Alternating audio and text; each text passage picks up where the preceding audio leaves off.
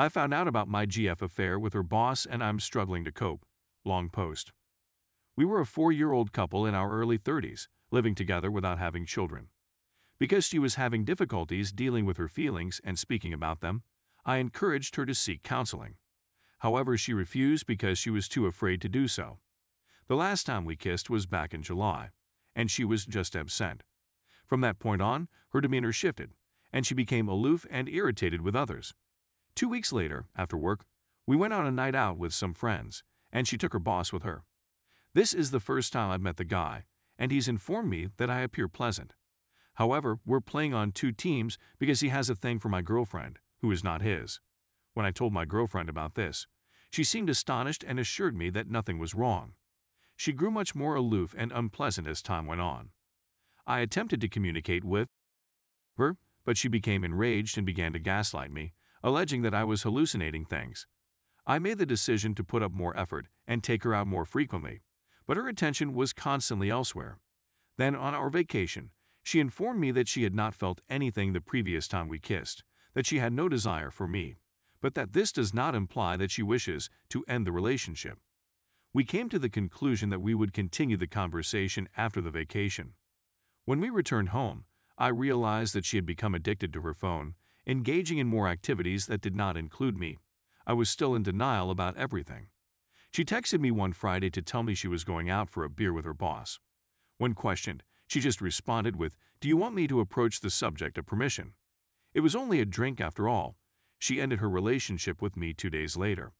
I expressed my belief that couples counseling, as well as individual treatment, would be beneficial for us in resolving our differences. She began to have second thoughts about the split and stated that she would seek counseling. When I inquired as to whether she had met anybody, she acknowledged that she had been messaging with her boss a lot. He was flirting with her, which enhanced her self-esteem. He also encouraged her to accompany him on a vacation to Croatia in October, which she accepted. She had no intention of going. I was enraged, but I had faith in her. The next day, after my emotions had cooled, I realized that the tale didn't fit up, so I checked her messenger, which revealed that it had been a full-blown affair. She told her 2 closest pals everything that had happened. For 1 month, they kissed each other a few times and went on multiple dates with one other. They came to an agreement that he would follow her lead and that she would define the boundaries. She was aware that it may be a one-night stand, but she was interested in seeing where it would go. She was the one who set up the dates and kisses. She told her pals that it would be a shame if they didn't have sex, since it would be embarrassing. Honestly, she was actually contemplating accompanying him on that trip. They were having sexual relations in his automobile outside our apartment building and at work. "I finally got a romance at work tale," she exclaimed to her pals, expressing how thrilling it is to finally have such a story. My perception of her was destroyed since, during these chats, she acted like a teenager who had just discovered her first crush in her life. They had a date scheduled for the day my aunt passed away, and she complained to her friend that she had to cancel as a result of it. I even assisted her in purchasing a present for him while on our vacation, which was intended for her buddy, and it stung like hell. And, yeah, her buddies were a source of displeasure for me. They encouraged her, saying things like, "I envy you the butterflies in your stomach, take what you can from this, and don't tell your partner." They also gave her advice. One of them even volunteered to cover for her so that she could accompany him on his trip to Croatia. They never emphasized that what she was doing was wrong and that she may lose her job as a result. I also witnessed her writing to her friends, saying that her decision to stop her relationship with me was definitely a mistake and that we would most likely get back together soon, but that she needed treatment to sort things out. She also scheduled a meeting with her supervisor for 4 days after we ended our relationship. I'd never been cheated on before, and I assumed that physical abuse would be the most painful, but wow, was I wrong. It was the deception and manipulation, as well as how simple it was for her. What she did and said was cruel, and she knew it. I wanted to think she was lost, and her desire to go to therapy appeared to be sincere. But so much of what I read looked to be a ploy to get me to believe otherwise. She came to me in tears on the evening of D-Day and asked if we could chat because she felt that the split was a major mistake. As I previously stated, we may chat in 2 days. I wanted some space to collect my thoughts and make an appointment with my therapist first. I also wanted to make sure that everything was out of her place before she left.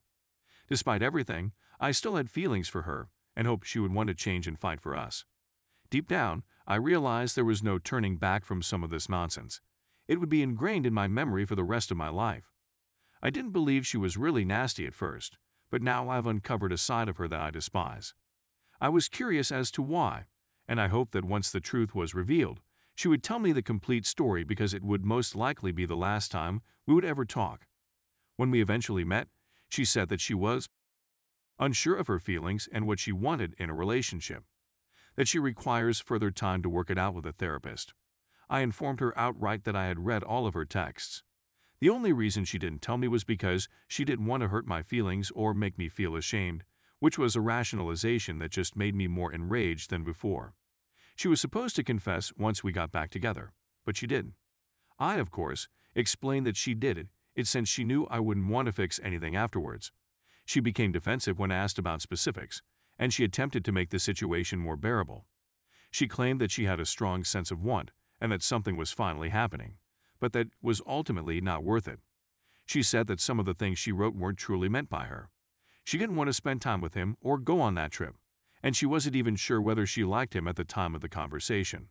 I inquired as to why I should trust her rather than my own eyes, and she replied that she had no idea why she had written such obscene material and that she felt ashamed.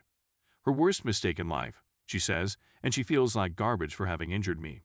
She also regrets not going to treatment sooner, and she believes I deserve someone better. I was in agreement. She expressed regret.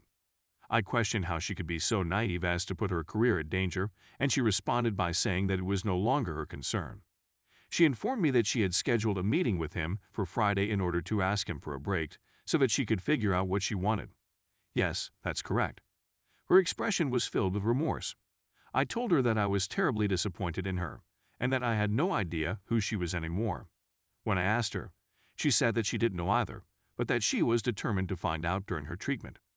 When I inquired about our situation, she stated that it was most likely unfixable. I concluded by expressing that I don't know whether I'll ever be able to forgive her, and that I hope she gets the answers she seeks via her therapy sessions. After that, I departed. It was the most difficult talk I'd ever had in my life. Ultimately, I did not obtain the answers I desired, and what I did receive was disappointing and disingenuous in its delivery. It bothered me that she didn't tell the truth, even after I challenged her. I'm upset with myself because I had hoped she would want to rectify things, and I'm still catching myself thinking about it, even after a week has passed. This is naive, and I am well aware of it. It's ridiculous that I want to be loved by someone who has caused me so much pain. I'm hoping that these ideas would go away sooner rather than later. I understand that I should concentrate on myself and make improvements in my life, but it's really tough to go on. The fact that the affair is most likely still going on, and she is enjoying her time with someone else, while the corpse of our relationship is still fresh in my mind and heart, makes me feel enraged and envious of her. Dealing with the loss of one's home, one's relationship, and the sense of betrayal may be quite difficult at times. Edit. Wow, thank you so much for all of your answers, candid thoughts, and encouragement. I truly appreciate it. A large number of you urged that I disclose the affair to human resources at her workplace, as well as to all of her friends and family members. I understand the reasons behind it, and I've previously discussed it with my therapist over it. She advised me to examine if taking such a step would genuinely benefit me or if it would only exacerbate my predicament. After much consideration, I've determined that doing so will simply add to the drama and tension already there, as well as increasing my attention span on her, which is the last thing I need right now. Getting away from her is the greatest thing I can do right now to heal. I feel better when I don't think about her. I only intend to tell our mutual acquaintances about our breakup when they inquire as to why we are no longer together.